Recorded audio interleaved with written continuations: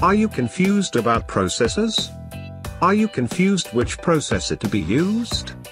Are you confused which processor to buy? Let's talk about the processors, their generations, types and which one to use in your laptop or desktop. Let's get started. Nehalem was the Intel processor microarchitecture which was successor to Core architecture which had certain limitations, like inability to increase clock speed, inefficient pipelining and many more. Nehalem used 45 nanometer processor. Sandy Bridge processors were introduced in 2011.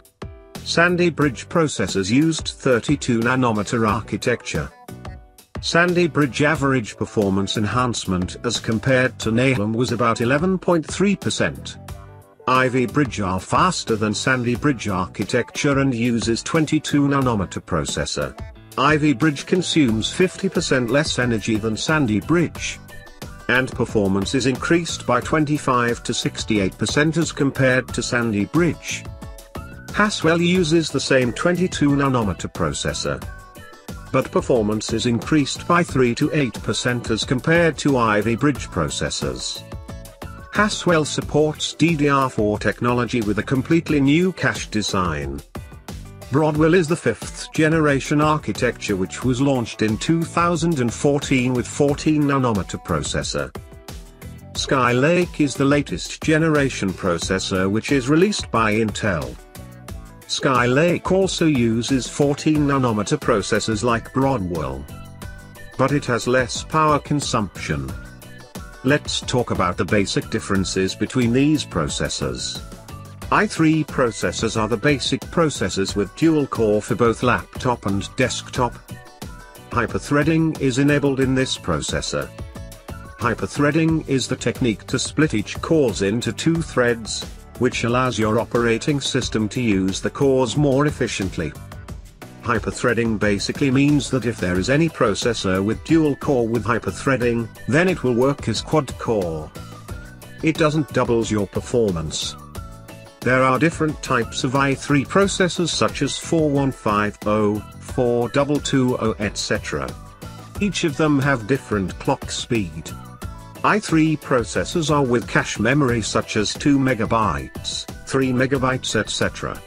i3 processors can be used for normal purpose like browsing, Word, Excel, PowerPoint, normal gaming if graphics card is there.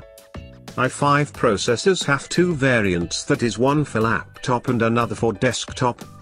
i5 processors are dual core with hyperthreading, but desktop variant of i5 processors are quad core without hyperthreading.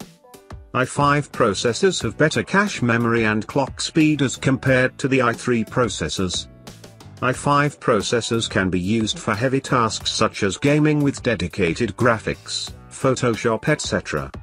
i7 processors has three variants, two for laptops and one for desktops.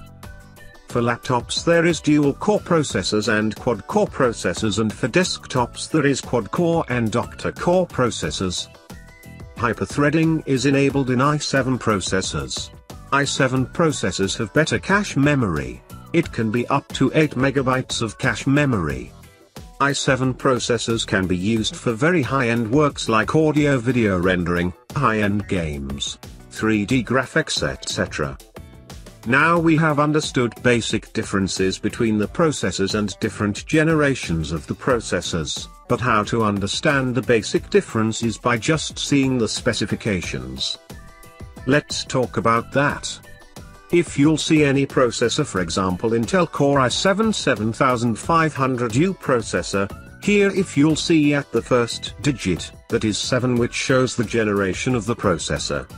U is the suffix used to show ultra low power, similarly Y for extremely low power, H for high performance etc.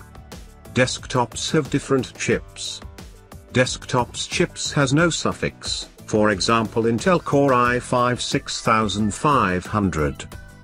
If there is any processor with K as the suffix, then it denotes overclockable chips. So that's all about the Intel Core i3, i5 and i7 processors. to know more about hyperthreading and cache memory, please refer to our hyperthreading and cache memory videos. Please share and subscribe, and thanks for watching. See you in the next video.